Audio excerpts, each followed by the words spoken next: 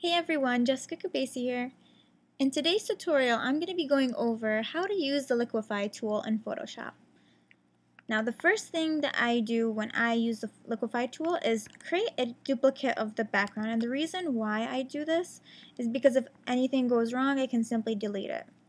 Now, to make a duplicate, just press Command J. I'm using a Mac, and I'm sure it's probably like Control J on Windows. So the next thing that I'm going to do while selecting my duplicate layer is go to Filter and then Liquify. Now the Liquify tool is pretty awesome for a lot of reasons. You can do a lot of stuff with this. The thing people do with this most of the time is, make people skinnier, or fix, the arms or the legs, or if something's out of place with the hair, they usually do that. So the first thing that I would use is the forward warp tool. Now if I'm trying to make hair bigger, trying to make, if there's like if she folded her arm weird, then I can fix it with this warp tool, forward warp tool. Now this is the easiest thing to use. Now, I'll show you guys how I'm using this. If I was to just use this normally, this is how it would go. I would like push forward, and what I would recommend is using a bigger brush for this.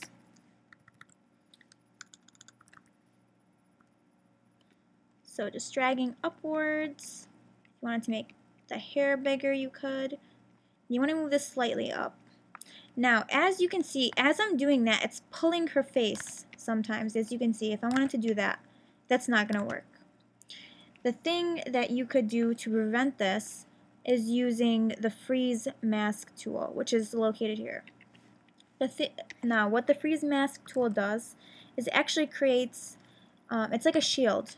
So you can add it to the face or any other area that you do not want to be affected by the warp tool or any other tool that you're using. So what you do is kind of just brush over any areas you do not want affected. So what I would use on is the face mostly. If I'm making the hair bigger, I'll go under the neck, the hands that I don't want to be affected, so that if I'm pulling upwards, it's not going to touch any of these areas. So I will show you now what's going to happen if I use the warp tool again. I'm going to do 150. Now watch what happens when I try to do it. It only pulls to the area that I did not have the freeze mask on. So I can go like this and the face is still going to be okay. Now let's say you wanted to take away something on the freeze mask tool. All you have to do is go to the thaw tool and then just kind of erase it. So I'm just going to go ahead and, just for the sake of this tutorial, a lot of people use the warp tool as a way to make someone's arm skinnier or someone's features skinnier. I would normally not touch anything here, but for the sake of this tutorial, I'll show you guys. You just kind of slowly pull in. You don't want to do something like this. You don't want to do that. You want to go in very slowly. You want to make sure about any lines. They have to stay straight, just so that it's not too obvious, because you don't want it to be too obvious. Just pulling in very soft. Again, really, she really does not need to be skinnier than this, but I'm showing you guys how to do that. And if I wanted the hair even bigger than this, she's gonna look like she has like an afro. Damn. You know, like when people, like, when they touch, their hair gets all big because they like get electrocuted. That's how it's gonna look. Okay.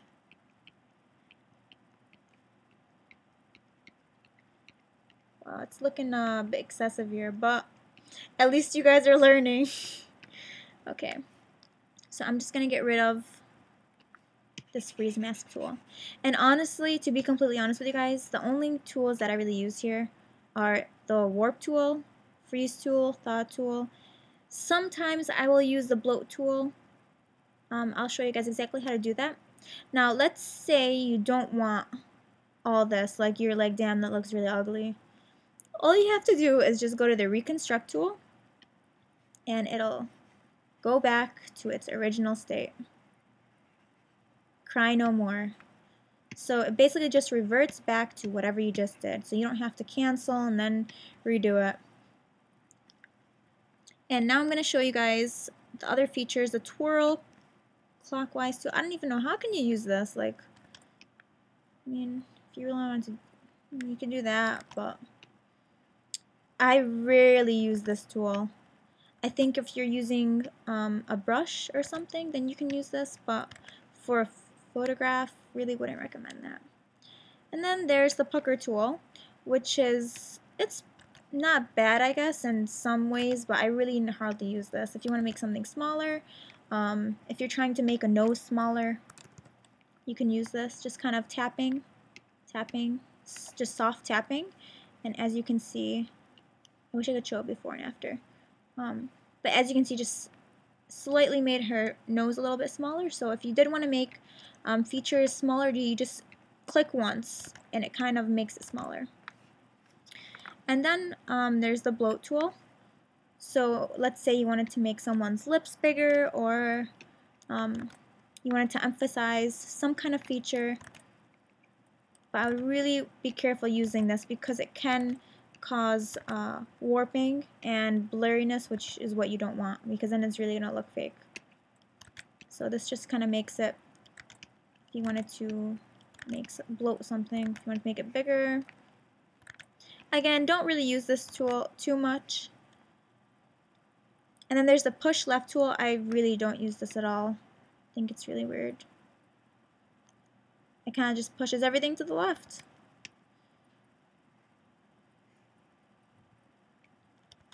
Again, I don't use this for my photography. We then have the mirror tool. It's something that I, again, do not use, but if you can find some way to make this look cool, if you're doing digital design, this might be cool. But for a photographer, I don't see much use in this other than maybe make an abstract artwork, I guess. Looks kind of cool. I can like just warp everything and put it in my room and say some famous artist did it, but it's really just me. And then there's the turbulence tool. I wouldn't even touch this, honestly. This is like if you're really pissed off at someone and you're just like, yeah.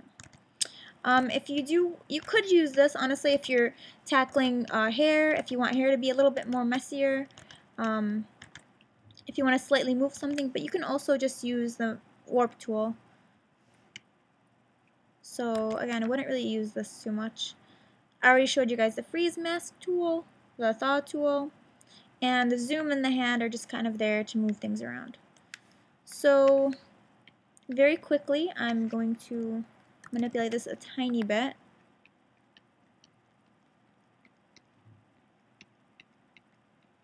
Again, if I was using the freeze mask tool, then this would not be an issue because her face is moving everywhere.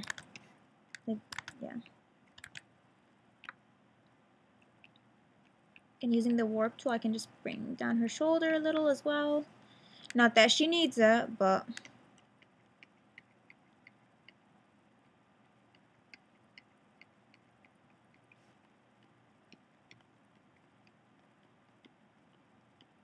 again, just slightly pushing.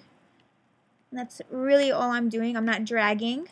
I'm dragging slowly, and then I'm lifting my pen up so that I don't drag and then it just moves it all like that.